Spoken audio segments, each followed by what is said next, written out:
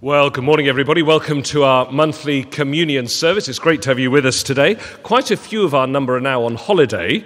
It's got to that season when people who haven't got children are frequently away, about 6 weeks before those who have. So, in particular, our choir and musicians have decided I don't know whether they get cheap rates at this time of the year if you sing in the choir or something, but the musicians and the choir have all decided to go away at this time. So one or two of our regular choir members are dotted amongst you, and they will lead you with vigour.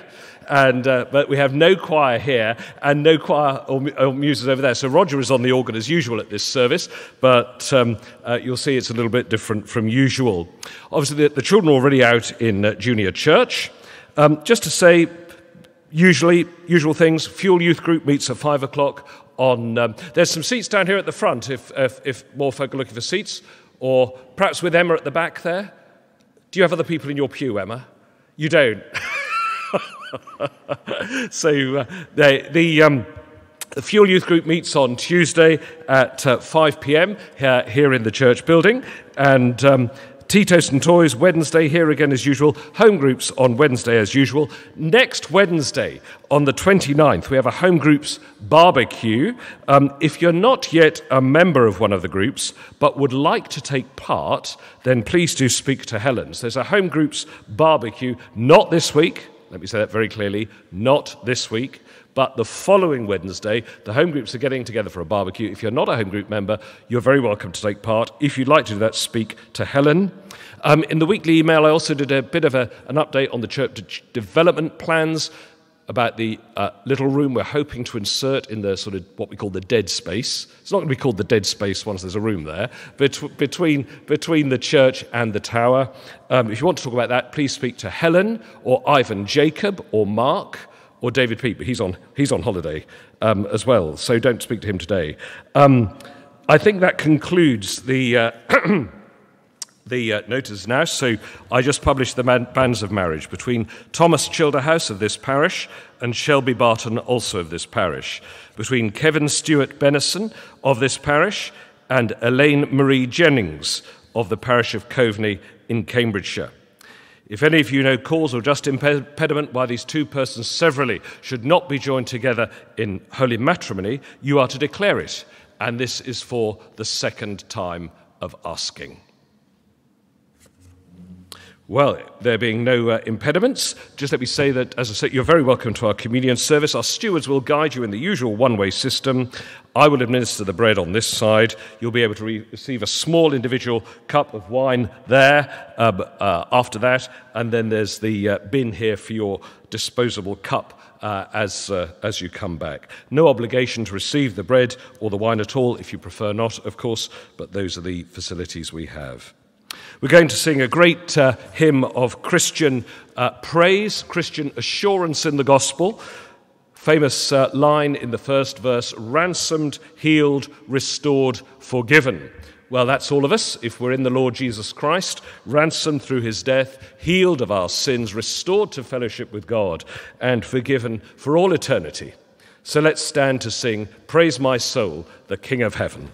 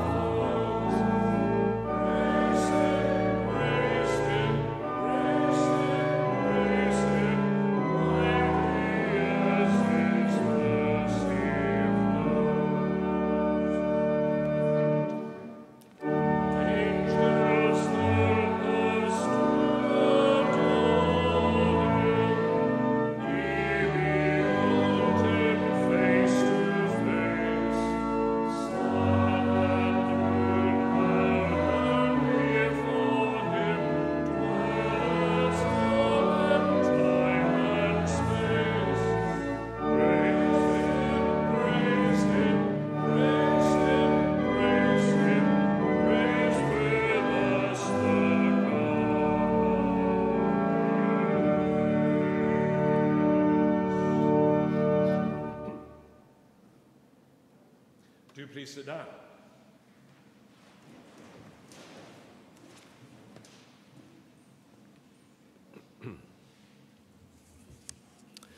My brothers and sisters in Christ, as we gather at the Lord's table, we must recall the promises and the warnings given to us in the Scriptures. Let us therefore examine ourselves and repent of our sins. Let us give thanks to God for his redemption of the world through his Son, Jesus Christ. And as we remember Christ's death for us and receive this pledge of his love, let us resolve to serve him in holiness and righteousness all the days of our life. And so a moment for our recollection before we join together in our prayer.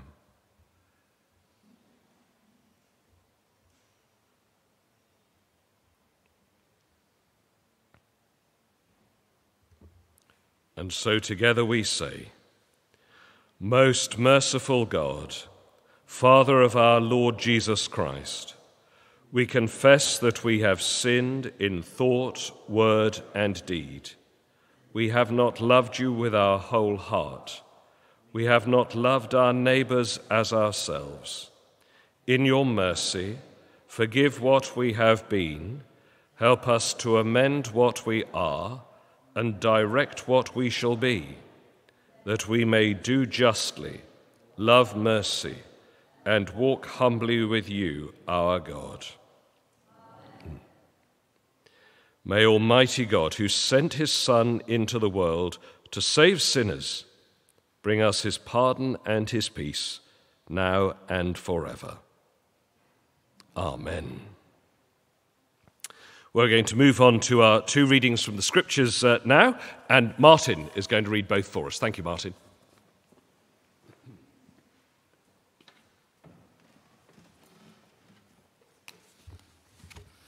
Please pick up your Bibles and turn to Leviticus chapter 19, and we'll be reading from verses 1 to 18. And you can find that on page 121 of the Church Bibles.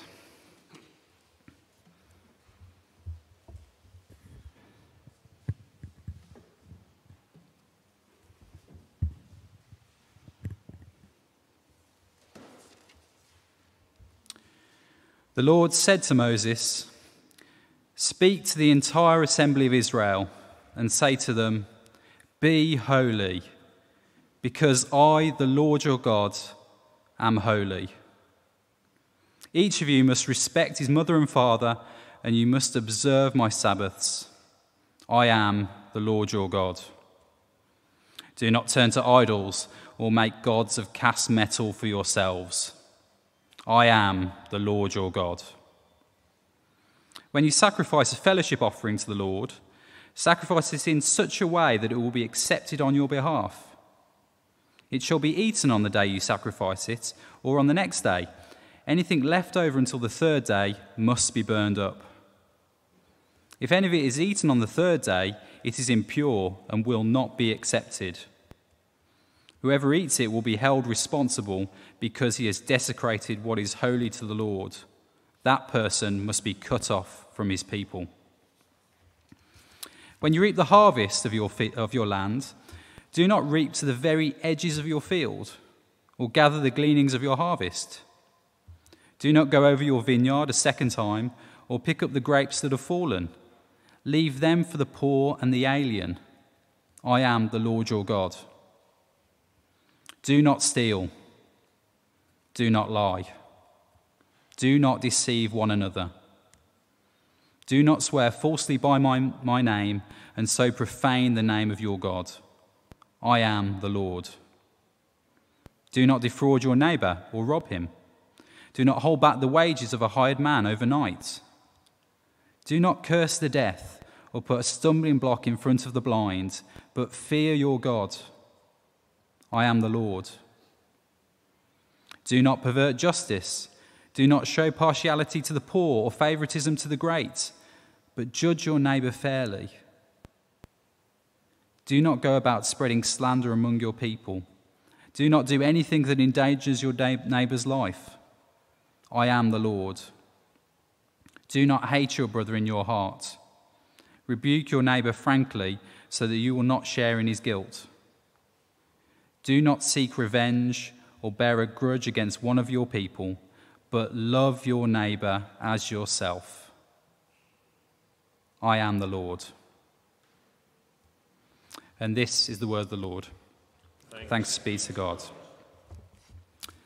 And our second reading is from Luke chapter 6, verses 27 to 36, and that can be found, as you can see, on page 1034.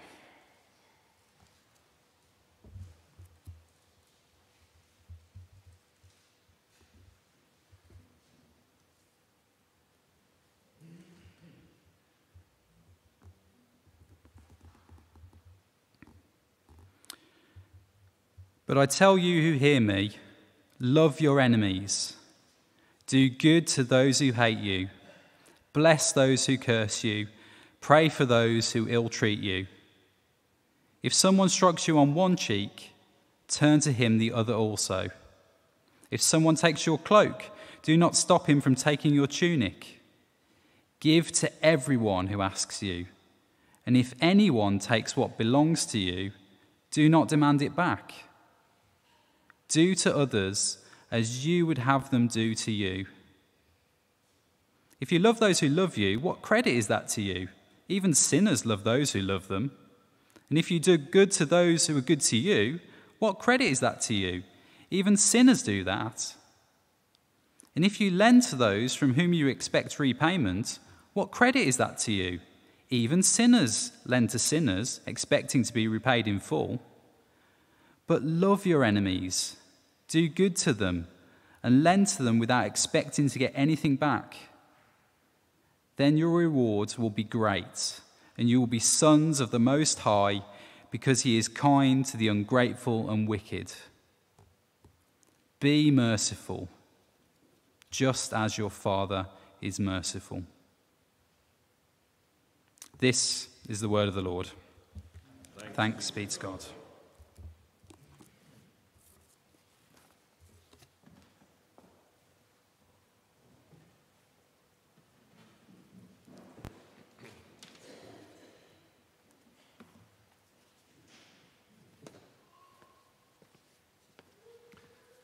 Thank you, Martin. And we're going to sing again now that the Lord will speak to us through his word as Mark comes to preach on it for us in a moment. We're going to sing the hymn, Now in Reverence and Awe We Gather Round Your Word. Let's stand to sing.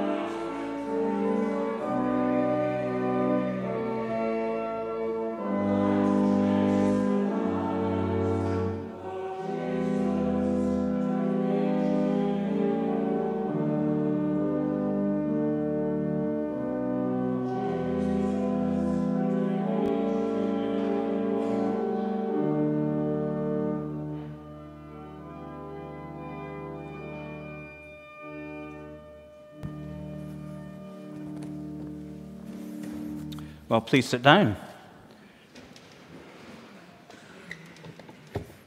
And let's pray before we look at that passage from Luke. Lord Jesus, please teach us from your word. In your name we pray.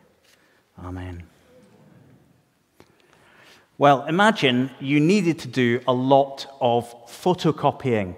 Okay? Can you imagine this with me? You need to do a lot of photocopying. Holly and the anchor team know lots about photocopying, don't you? Yeah? Are your photocopiers in good shape? Yeah? Just now? Good. Anyway, let's say you needed to do a lot of photocopying and you bought a lovely looking photocopier. It had lots of great features on it. It could do double-sided. It could do color.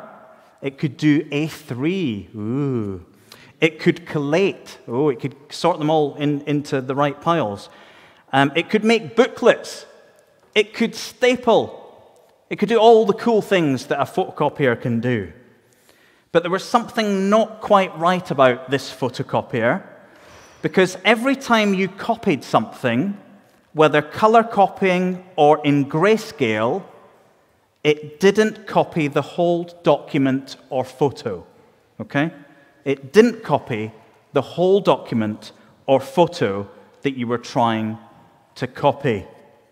It copied some of it, but it also left several large blank areas around the document. Now, let me ask you, what would you do with that photocopier? What would you do with that photocopier? Get an engineer out, yeah?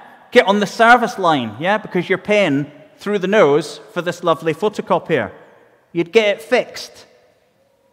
Well, the people of Israel at the time Jesus was teaching in the first century were bad copiers. They were bad copiers. For they called themselves the people of God. They were proud of their tradition, their ancestors, but their hearts, or their fruit, didn't show them to be the people of God. They weren't brilliant at copying their Father in heaven. They weren't brilliant at copying their Father in heaven. And their leaders hadn't helped. Their leaders hadn't helped. For the grace of God in the Old Testament had become riddled with man-made traditions. Lots of human framework imposed on the truth. Lots of man's ideas along with Scripture, which is always very dangerous. The religious leaders of the day set the example and teaching to the people, and we get a pretty good picture from other New Testament passages that they themselves weren't good shepherds of the people of God. Here in our passage from Luke, when Jesus was teaching, love your enemy, he was saying what had already been said in the Old Testament from the second half of the Ten Commandments. How to deal with other people. How do you act towards other people? How do you love them? And Martin read that passage from Leviticus, how the people were to love their neighbors. We don't find the commandments saying, don't steal from the people you get on with, do we? We just read, do not steal, full stop. But it seems that in first century Israel, there was a pick and mix of who the commands applied to. The religious leaders were good at making exceptions to God's commands. So on the topic of loving their enemies, let's just think of the parable of the Good Samaritan. The religious leaders in the parable didn't help the man laying on the street.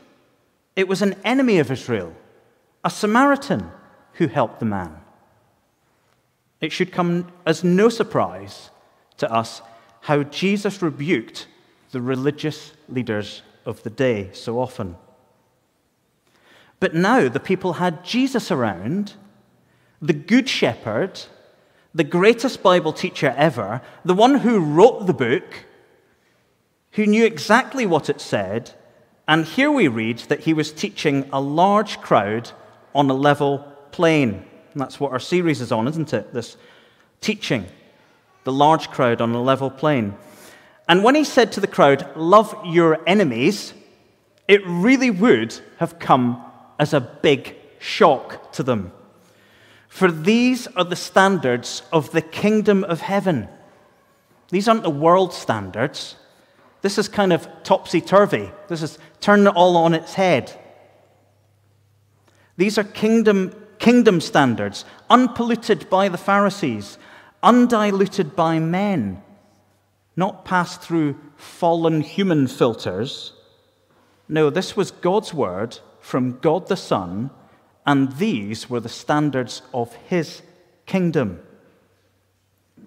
So our first heading today is be good news to others. Be good news to others. Let me read from the passage again, verses 27 to 31. But to you who are listening, I say, love your enemies, do good to those who hate you, bless those who curse you, pray for those who mistreat you. If someone slaps you on one cheek, turn to them the other also. If someone takes your coat, do not withhold your shirt from them. Give to everyone who asks you. And if anyone takes what belongs to you, do not demand it back. Do to others as you would have them do to you. Easy list, yeah? Easy list to follow? This passage is not hard to understand, is it? It's not a tricky passage. It's hard to put it into action, isn't it? Do good to those who hate you. Do good. Bless those who curse you. Bless them. Pray for those who mistreat you. Pray for them. Now, just to say that these verses are not for governments on how to run police forces or armed forces, okay? Our government needs to maintain order and protect people. The Ukrainians in the trenches and on the streets of their battered cities right now are defending themselves and their families, rightly so, and it's right for other countries to support them against unprovoked invasion. So this is not saying just lay down and let people walk all over you in those situations, okay? These verses are for us as the people of God on how we interact as individuals to other individuals, how we interact as a church to the world. And the teaching here is, don't have an attitude like the world. Don't retaliate. That's the big thing, isn't it? Don't get even. Don't try and get even. Don't try and retaliate. Have a different attitude. Have kingdom attitude. Do the opposite thing. Do the kingdom of heaven thing. Love them, whoever they are. And just a little reminder that love doesn't mean we have mushy feelings for those who hate us. Love is about our actions towards them. But it's not easy, is it? We're so used to the world's way, our own fallen, selfish way, to hit back. It's much easier to hit back, isn't it? To come back with a quick comment. It's very easy to try and come out on top, to win, to prove ourselves right. I didn't say that. Whatever the situation, we need to think about how we are good news to that person or to those people. How are we good news in that situation? We can ask ourselves, can't we? How am I going to be good news here? How am I going to show love and mercy? Perhaps we can get into a habit of sending an arrow prayer to God in tricky situations. Please help me, Father, to be kind and to be good news here. Now, you might be thinking, well, I don't have any enemies, Mark. I'm tip-top. Everyone loves me. Well, that's great news for you. But life in a fallen world isn't perfect all the time, is it? Situations where we need to apply this can happen even though we may not have enemies, Out on the roads, can happen there, can't it? Out on the roads, in the comfort and the security of your centrally locked car. In the supermarket's car park, parking can happen there. In the supermarket itself, in the aisles. In our street, where we live, over parking or grass cutting. Those verges, or people parking on the verges, ruining the grass. Or an overhanging tree into our property which blocks a bit of light. Or loud music next door until late. Maybe things can happen closer than that. A distant relative being unkind to another relative. And you're rightly concerned about the situation. So you get involved. What happens? Things might escalate. I could go on, couldn't I? Things can get complicated quite quickly. Life can be very tricky, and we're not in a perfect little bubble away from it all. There's also the fact that if we're Christians and living as God's people, we will have people who hate us, who persecute us. Jesus warned his disciples on this, didn't he? It's not hard for issues which are popular in society now to meet us in the playground or down the pub or at the annual family get-together. Topics where the world takes an opposite view from the Bible will put us in situations that are not easy if we are following the Lord Jesus. So in all these situations, we need to ask ourselves how we can be good news to people, okay? Rather than conflict, rather than getting even or hitting back, how can we be good news to people? And to pray for God's help on being good news to them. Not easy commands to follow, are they? But there's a massive motivation for us, apart from the fact that Jesus commands us, okay? So the massive motivation is that, our second point, thanks Emma, for you have received good news from God. So be good news to others, for you have received good news from God. These commands in Luke chapter 6 are about us applying to others what God himself has already done for us. Isn't that right? These commands are about us applying to others what God himself has already done for us. Verses 35 and 36. But love your enemies, do good to them, and lend to them without expecting to get anything back. Then your reward will be great, and you will be children of the Most High, because he is kind to the ungrateful and wicked. Be merciful, just as your Father is merciful. These commands are about us being like our Father in heaven, aren't they? God is merciful, so we should be merciful. They're not about us earning our favor with God. That's impossible. They remind us that God loved us first. God loved the unlovely. God loved his enemies. While we were still sinners, God loved us. Because God the Son stepped off his throne, took on human flesh to stand in our place, to deal with our sin on the cross.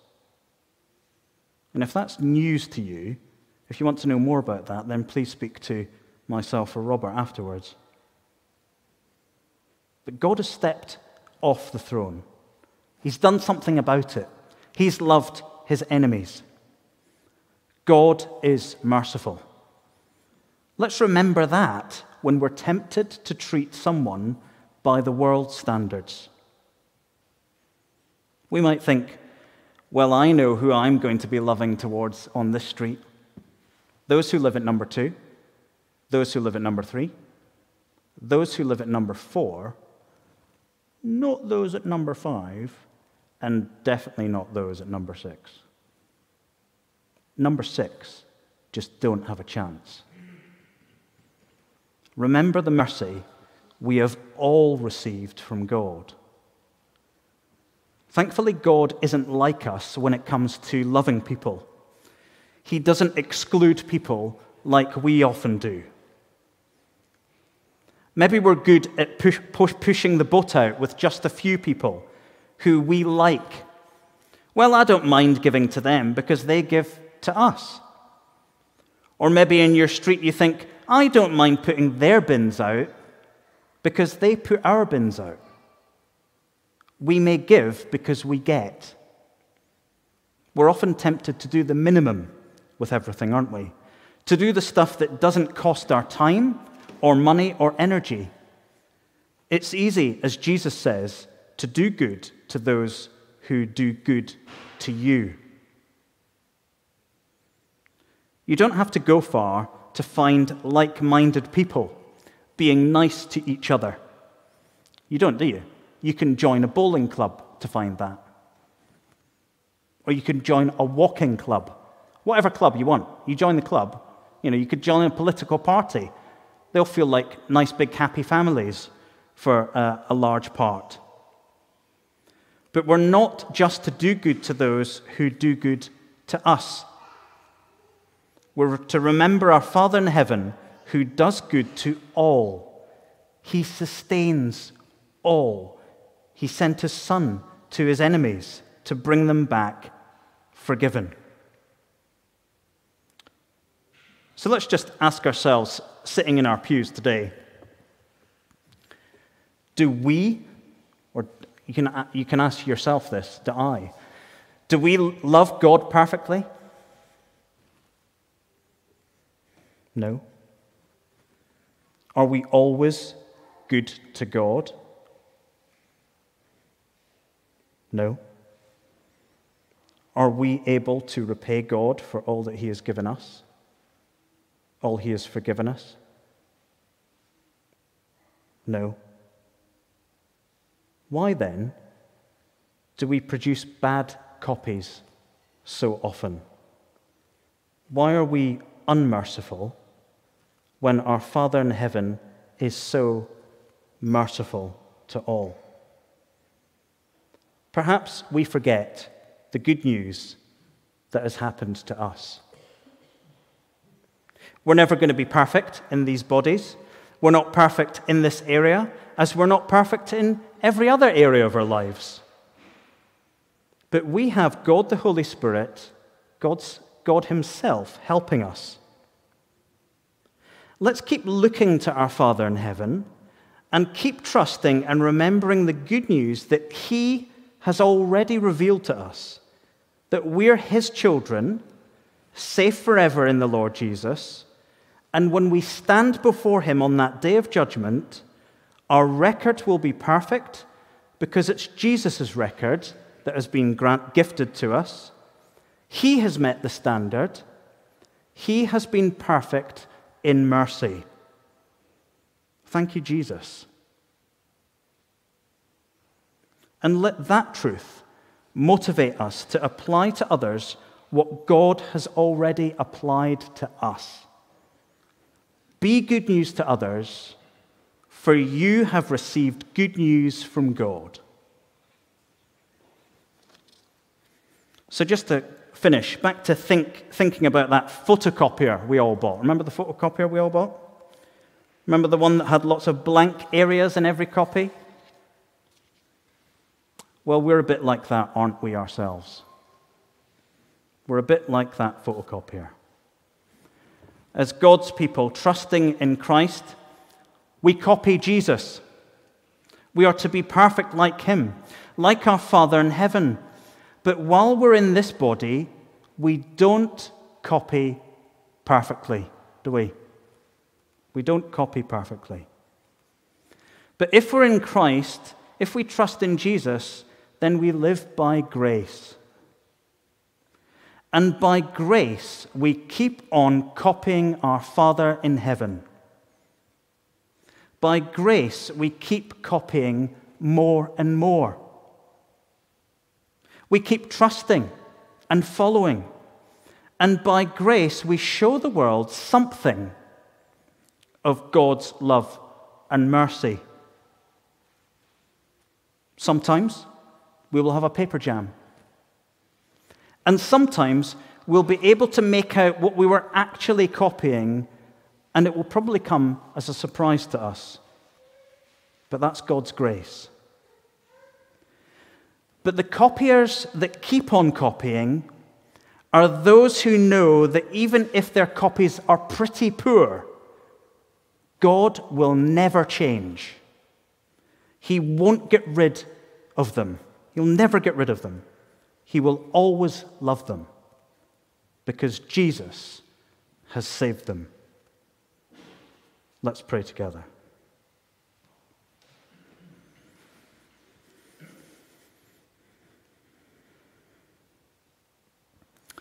Father in heaven, we pray that you would help us to be good news to others. Rather than lower ourselves to the world standards and try and retaliate, Father, we pray that you would help us by your Spirit to be good news in whatever situation we face. Help us to remember that we have received good news from you. Help us always to remember the undeserved mercy that we've all received from you in the Lord Jesus. We ask this in his name. Amen.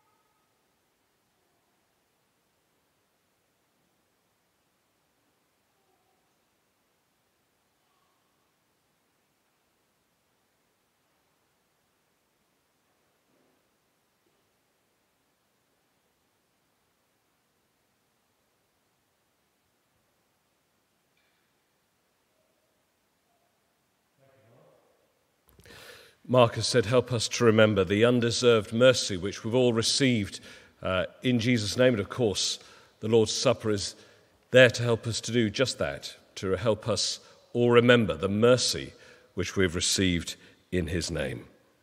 Well, we're going to join together in the Creed now, so do please stand. And on the inside of the service order, you'll find the Nicene Creed to remind us of our Christian faith. So together we say,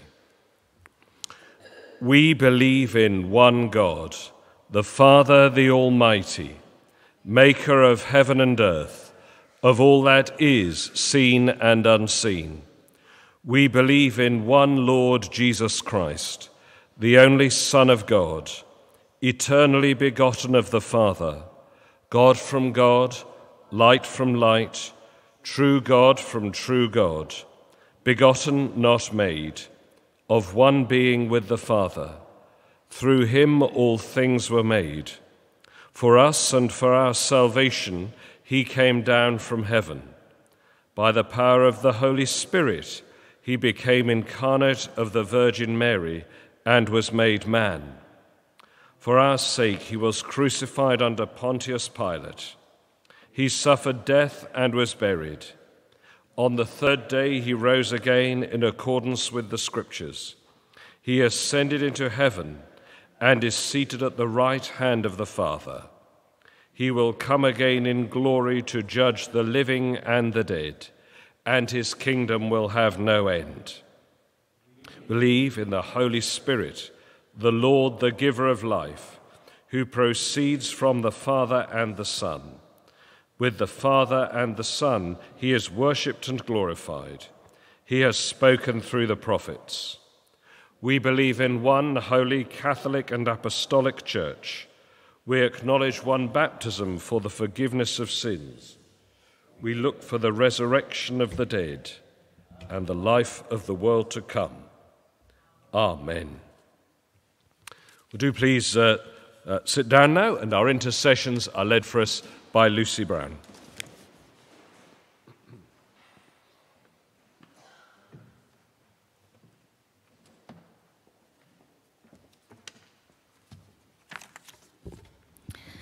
We're now going to pray for our world, our village, and for our fathers and for our church family activities. I'll invite you to join me at the end of each section with the words, Lord, in your mercy, to which we can all say, hear our prayer. So let us pray. Our Lord, we pray for our world. We hear of wars, of rumours of wars. We know there are national elections and lots of things going on in the world. We lift up all the world events, and we pray for as Christians, that we will all know that you are the King of the whole world, and that you care about the big and the small. We pray that in whatever circumstance people find themselves, that everyone might put their trust in you, the Creator, the Sustainer, and Giver of all good things. We especially pray for refugees fleeing danger, and in particular that they will find safety and the love of a local community of believers. Lord, in your mercy, hear our prayer. Heavenly Father, we pray for our village. We give thanks for the way that we were able to celebrate the Jubilee together and for all of the things that happened that weekend. We pray that the fruit of welcome and fellowship and friendship that started then would continue, that we would be known as a community of believers who are welcoming and generous. We pray also for students at this time facing a season of exams. We pray for them and their families. We pray that they would not become too stressed. We pray that you would grant them good health and time to study well. But Lord, we pray that their identity would be firmly rooted in something more important than success or achievement. And we pray that for believers, their identity would be firmly rooted in you, so that whatever their exam results are, they would know that they are no more loved or no less loved, whatever happens. We pray particularly today for fathers. We thank you for the gift of our earthly fathers, for all the good things they do in thought and word and deed to bless their families and community. We pray that you will uphold fathers in their God-given role to act in godly ways. We especially pray for families where this is a difficult day, that your Holy Spirit will comfort them. May we all know the blessing of knowing you, our perfect Heavenly Father. Lord, in your mercy, hear our prayer.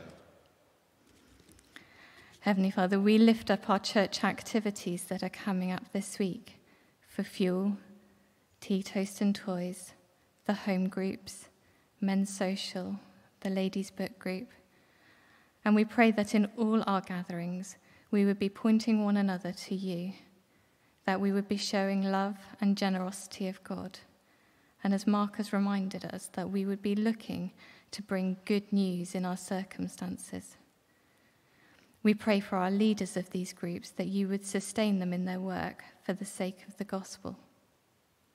We pray for this sermon series that we're doing in Luke, where we're looking at Jesus' teaching on the plain. And we pray that it would speak into our hearts, that it would motivate us to see your perfect standards, our response to you, how Jesus has done it all, and how we can live in your grace to be good news to those around us. Lord, in your mercy, hear our prayer. And to end our prayers, I will read the Church of England prayer for today. O God, the strength of all those who put their trust in you, mercifully accept our prayers, and because through the weakness of our own moral nature we can do no good thing without you, grant us the help of your grace, that in the keeping of your commandments we may please you, both in will and deed. Through Jesus Christ, your Son, our Lord, who is alive and reigns with you, in the unity of the Holy Spirit, one God, now and forever. Amen.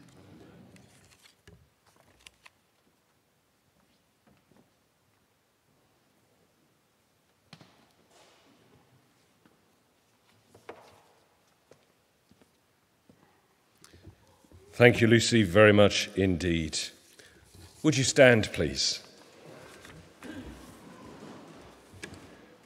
Well, the Lord Jesus has won us peace. He is our peace with God through his work on the cross, through his mercy shown to us, unlovely us. We meet in his name and we share his peace. The peace of the Lord be always with you. And also with you. Thank you. Let's offer one another a sign of peace. If you'd rather not have physical contact, be ready just to give a little wave. But let's offer one another a sign of peace.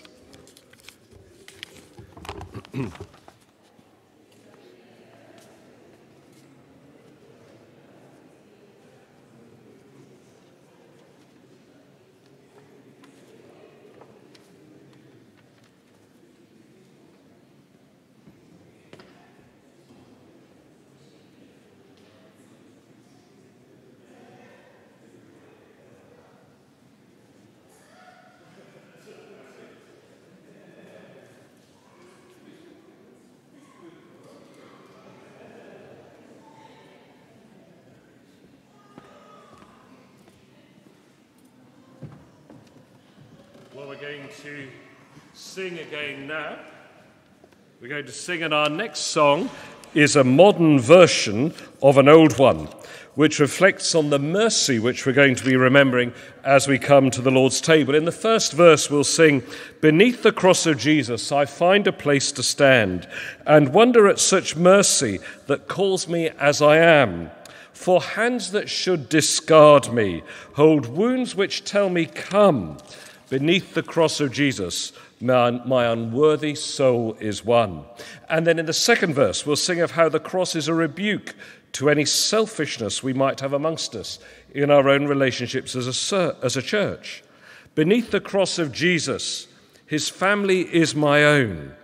Once strangers chasing selfish dreams, now won through grace alone. How could I now dishonor the ones that you have loved? Beneath the cross of Jesus, see the children called by God. So a great hymn, our choir are spread amongst us. Let's all sing up as we sing this great hymn, Beneath the Cross of Jesus.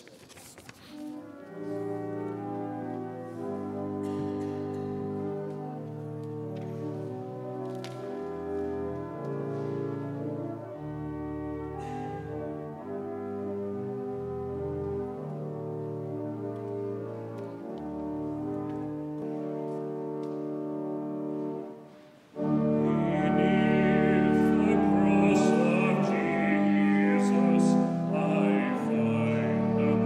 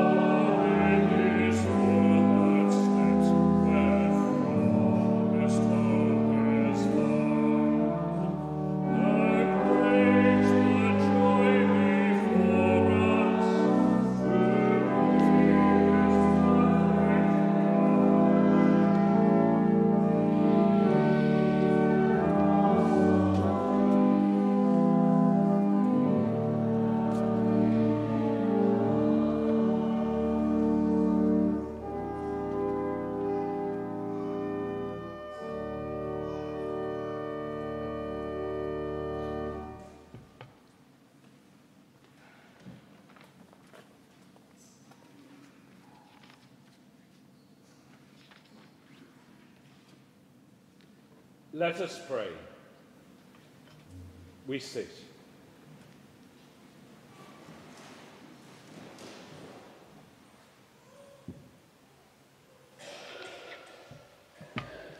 So together we say, we do not presume to come to this your table, merciful Lord, trusting in our own righteousness, but in your manifold and great mercies.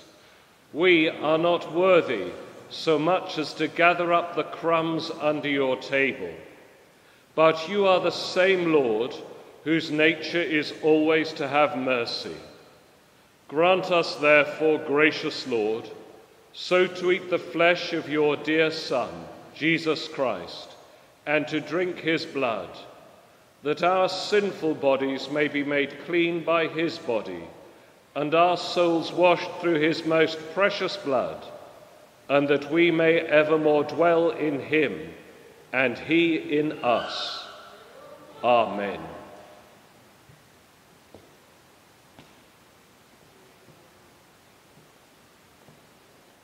Almighty God, our heavenly Father, who in your tender mercy gave your only Son, our Saviour Jesus Christ, to suffer death upon the cross for our redemption, who made thereby his one oblation of himself once offered, a full, perfect and sufficient sacrifice, oblation and satisfaction for the sins of the whole world.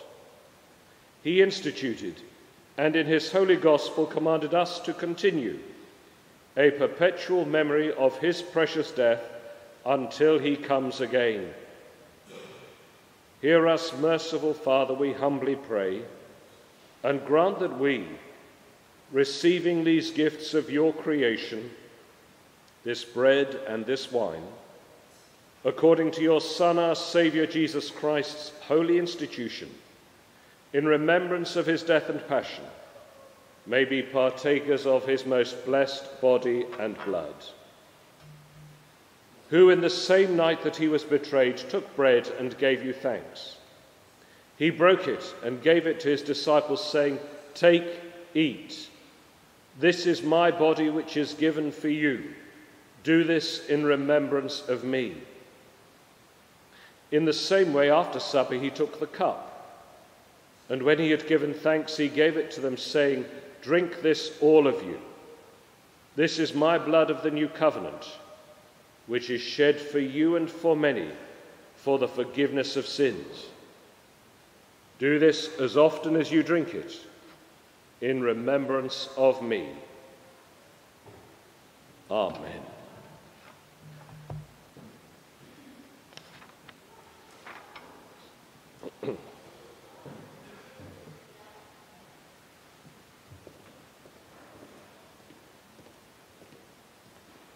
Draw near with faith. Receive the body of our Lord Jesus Christ, which he gave for you, and his blood which he shed for you. Eat and drink in remembrance that he died for you, and feed on him in your hearts by faith with thanksgiving.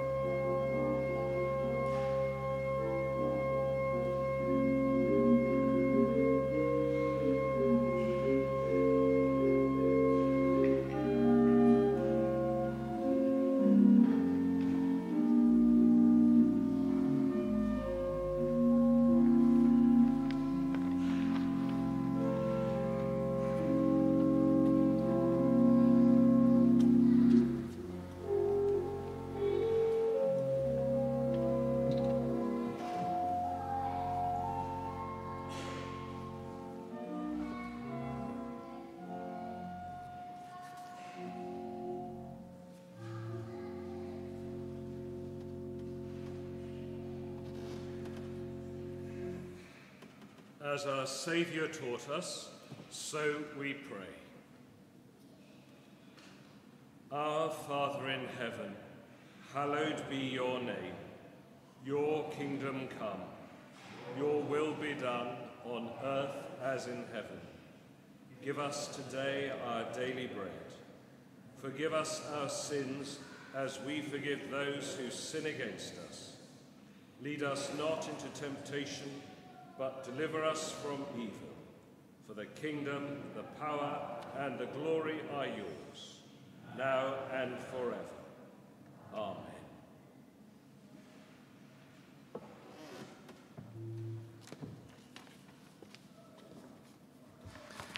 Our final hymn this morning is the great hymn, "To God be the glory, great things he has done. So loved he the world in our unloveliness, that he gave us his Son, who yielded his life an atonement for sin, and opened the life gate, that all, however sinful we are, and we're all sinful, that all may go in." Let's stand to sing the praise of our great saving God.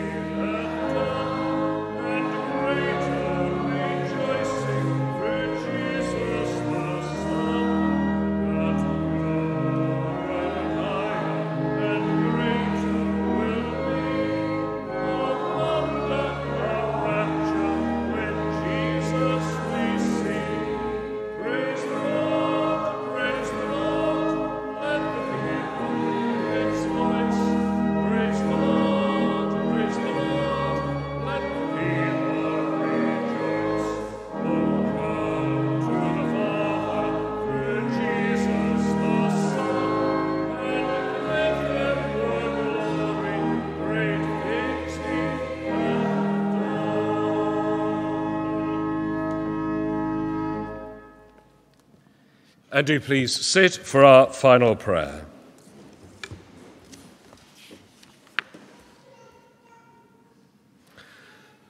Be merciful, just as your Father is merciful.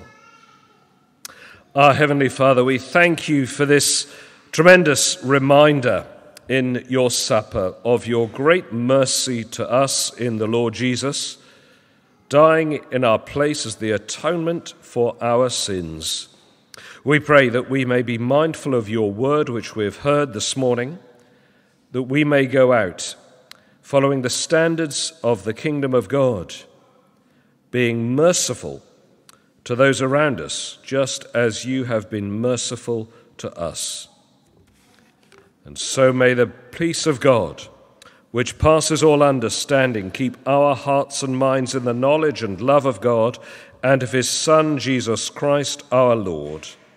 And the blessing of God Almighty, the Father, the Son, and the Holy Spirit, be among us and remain with us always. Amen.